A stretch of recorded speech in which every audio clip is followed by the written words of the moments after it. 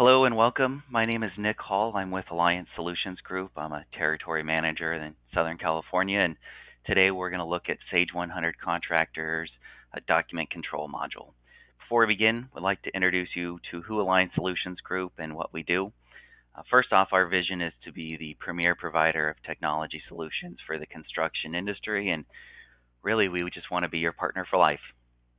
We have proven solutions for the construction industry, obviously Sage 100 Contractor that we're going to look at today, but we also represent Sage 300, formerly known as Timberline, and then the estimating products. And on the left-hand side here are all the web-based solutions that we represent, like Sage Intacct Construction, Acumatica, ProWest, and Red Team.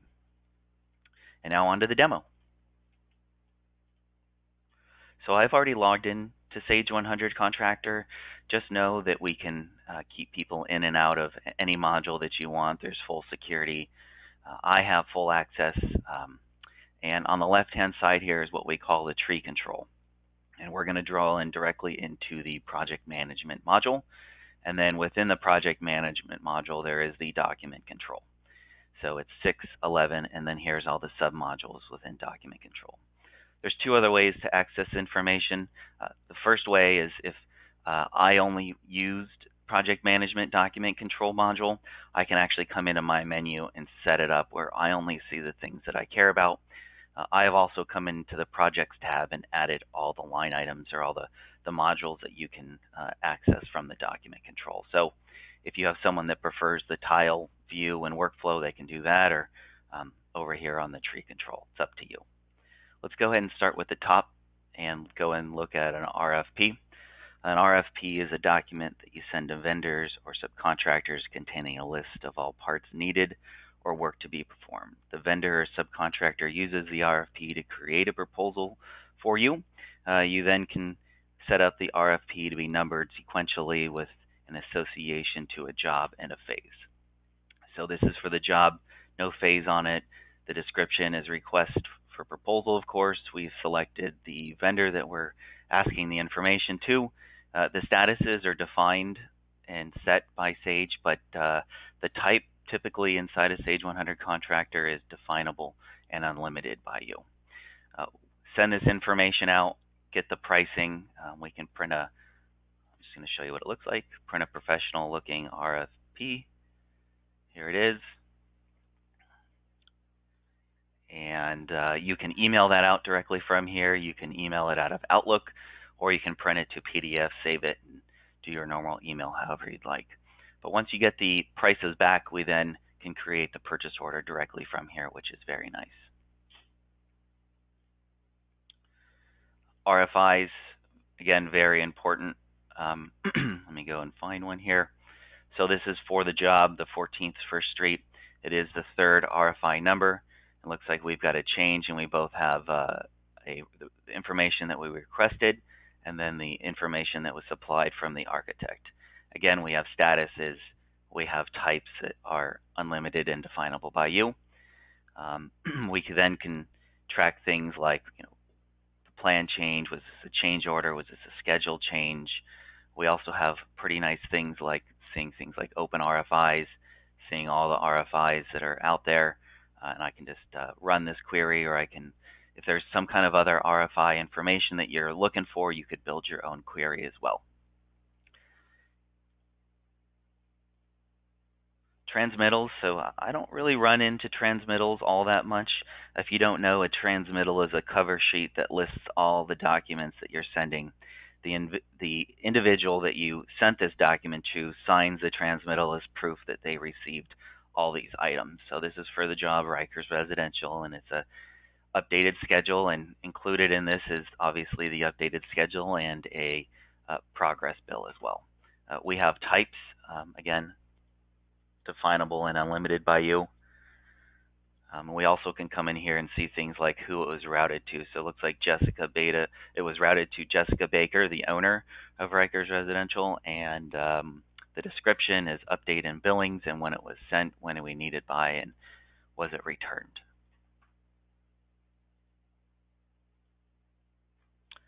Submittals, very important as well.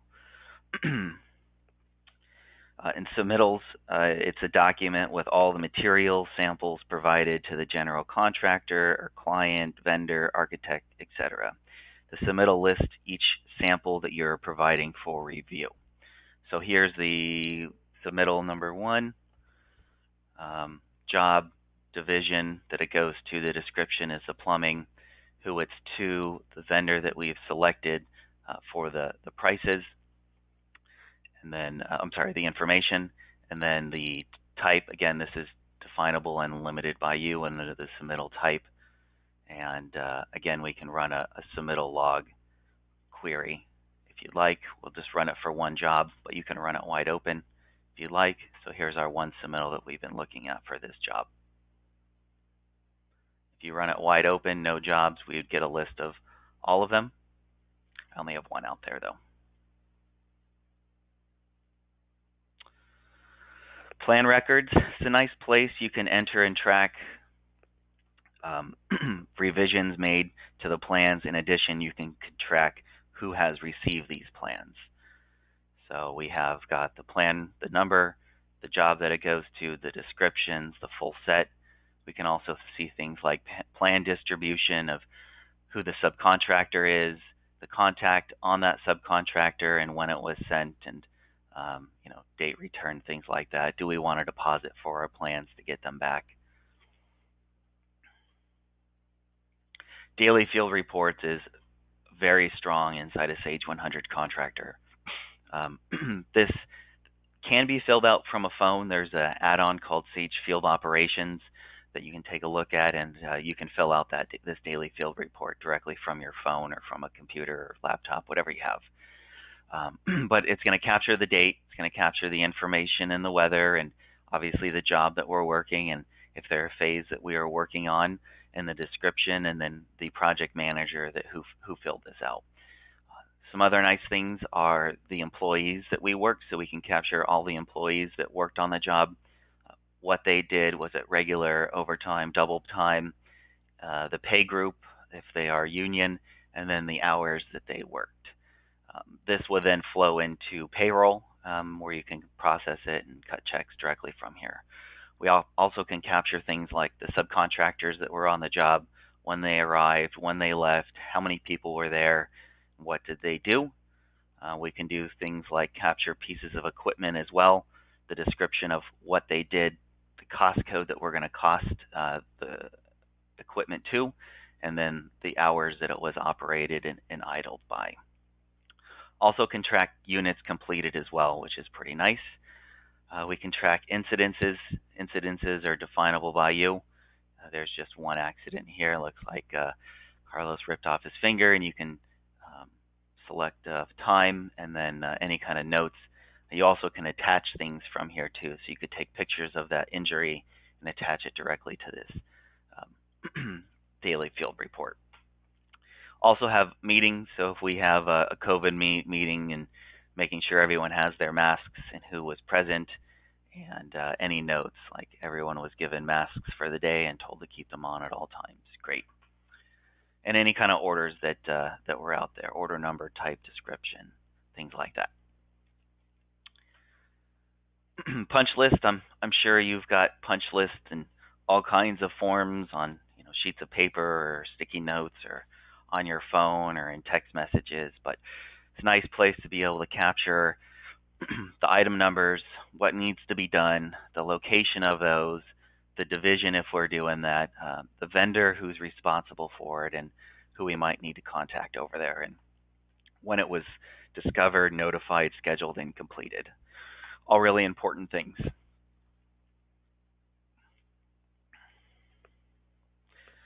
Correspondence, this is just a nice way to track, I sent an email or I sent a letter to this person and it was for this job and this was the description for it and it was about this vendor and it was attention to Vince and the statuses are set in stone by the database, but the types again are definable and unlimited by you.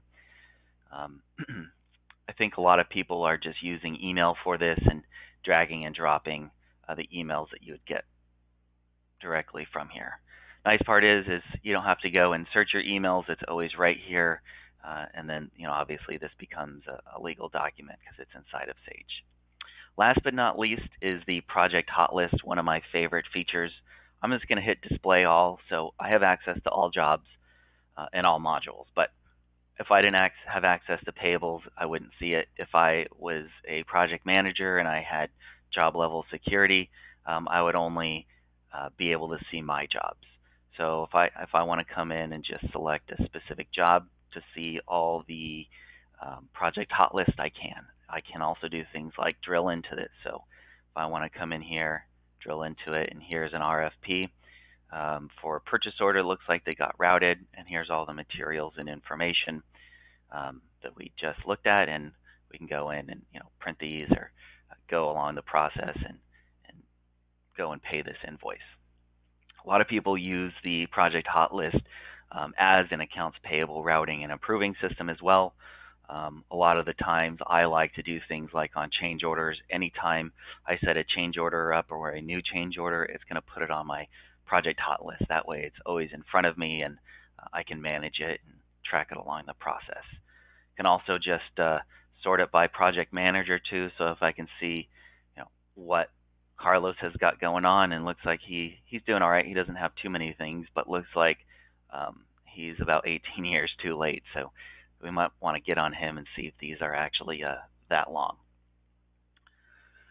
So that was the project management module / document control submodule within inside of Sage 100 Contractor. Again, this is Nick with Alliance Solutions Group, and thank you for your time.